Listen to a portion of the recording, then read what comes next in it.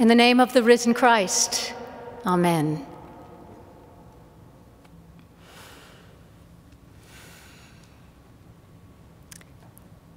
Given all that you're holding in your heart right now, and all that's happening in our world, it might help to know or remember that resurrection is a process more than an event. And it begins while it's still dark. The first stirrings of a new life, new hope and possibility in the wake of loss, those stirrings are generally hidden from us. It's like the sprouts from a seed that haven't yet broken through the soil, or the healing that's taking place deep within our bodies while on the surface we're still in pain. You may not feel anything at all this Easter morning. Not to worry. Think of Mary rising early that morning, that first Easter morning, rising if she ever slept at all, making her way towards Jesus' tomb while it was still dark, with no expectation that there would be anything other than the somber work of grief waiting for her there. But that's how resurrection began for her, below the surface of her expectations. We often speak of Mary as the first witness to the resurrection, which she was, but she was more than that. Walking toward the tomb while it was still dark, Mary was as much a part of that first resurrection as Jesus rising from the dead. She was rising too. And rest assured that God will summon us as well, wake us up in the middle of the night if need be, and propel us forward before we realize that anything has changed. God will do this. God will get us moving so that we don't miss the opportunity to choose life again. Movement is key in resurrection. I think our bodies know before our minds do that something is stirring. Both Jesus and Mary were moving forward, you know. "Don't hold on to me, Mary," he said to her when they met at last in the garden. There was no looking back for him. There was no standing still, only forward movement. That's how it is with resurrection. A friend said to me recently, "I will go anywhere as long as it's forward." That's the stirring of resurrection. Now, in the 3rd chapter of the Gospel of John, Jesus says that we can only speak of what we know and testify to what we have seen. So if we're to speak of resurrection, we have to experience it. And I've been thinking all week about what I can say from experience about resurrection. And this is still a work in progress, but here goes. First, a bit about the context. We live in a world of such profound contradiction, intense beauty, and harsh, unforgiving natural phenomenon, a seemingly natural order of things and mind-boggling chaos. Within myself and every other person I know, there lies the full range of human possibility, our highest aspirations, our most base behavior, and not to mention, as Annie Lennox once said, all that is mediocre and merely boring. It's all inside us. As human beings, we're capable of the most exquisite artistic expression, scientific discovery, physical accomplishment, and of stunning mean-spiritedness, petty cruelty, and acts of war. We're both self-centered and altruistic. We're stingy and generous. We're anxious and brave. We like to think of ourselves as independent thinkers. And yet we are susceptible to forces of sophisticated manipulation that prey on insecurities and have us herd together and do all sorts of things in a crowd that we would never do on our own.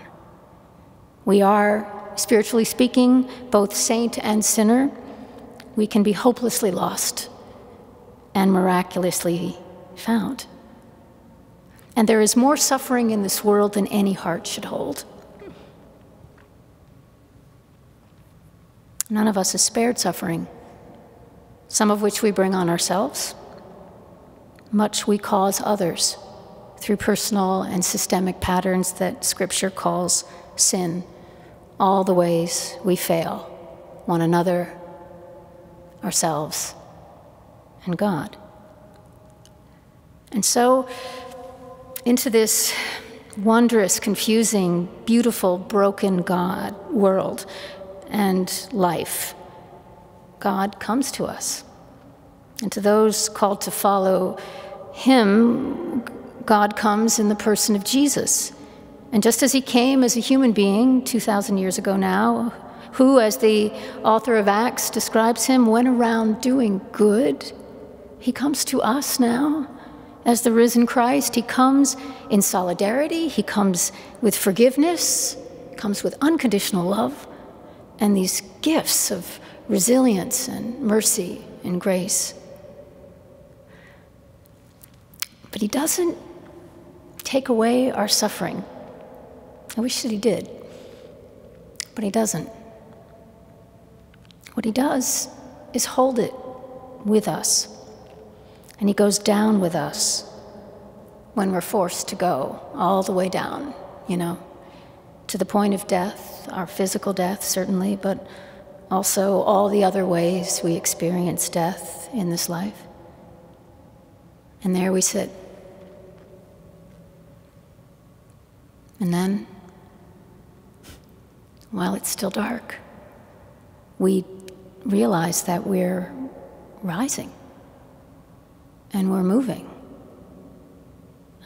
without knowing how we got started. And it begins to dawn on us as we move that something might be different, that something new is happening. It's as if for a time we're carried or led, invited to walk through a door that we didn't know was there. And it's not clear, it doesn't feel familiar, and sometimes we hold back.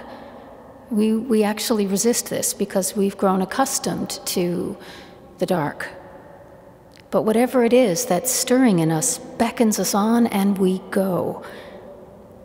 There is sorrow involved here, and a part of us doesn't want to go for a whole host of reasons, but this energy is propelling us forward toward life. It's not an easy road, because life is never easy, but it's life. It's life for us to choose and to live.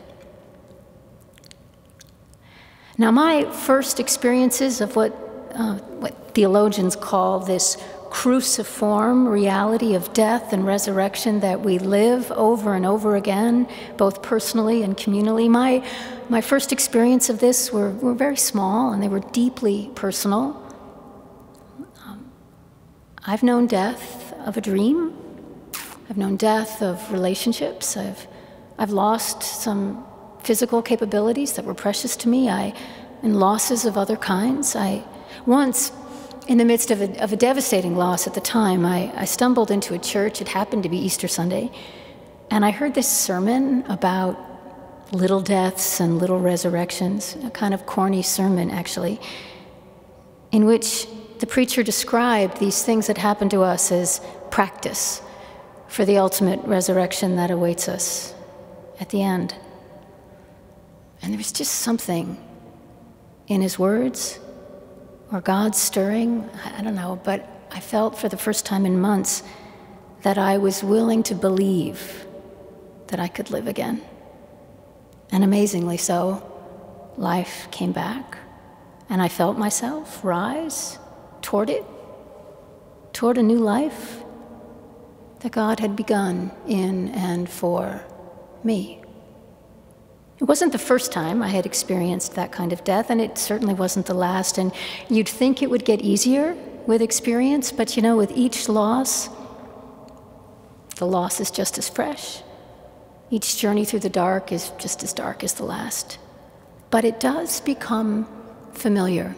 It's one of the reasons why we circle around this story every single year, to remind ourselves what it's like, and so that it becomes for us a way of life and a way of looking at the world through this prism of the cross and resurrection.